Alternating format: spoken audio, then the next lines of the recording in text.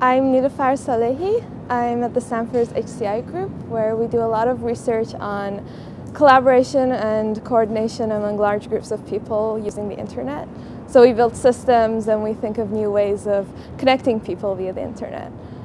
I got interested in the ethics of crowd work when I started listening to some discussions that researchers were having in our community about the ethics of using Mechanical Turk, the ethics of digital labor, the workers of these systems.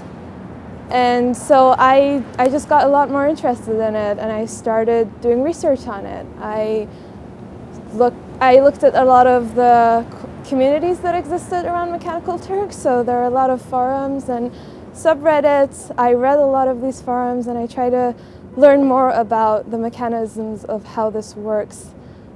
And we had a lot of discussions with these Turkers, and I was really interested in collective action, the forms of collective action that already existed in these communities, and how they make the whole system function. And then I was interested in where it falls short. So I worked a little bit to learn more about the barriers of worker solidarity online, and this is something that I was really interested in.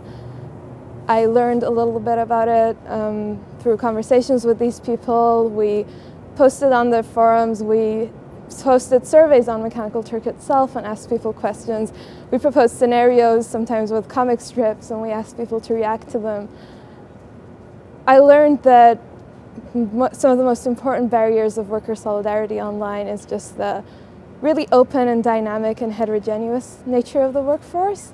So you have a working community that has a high turnover. So new people are joining every day, and they're under very different circumstances. So you have someone who's doing it full time and is making a decent living, and you have another person who's doing it every now and then to support a family vacation.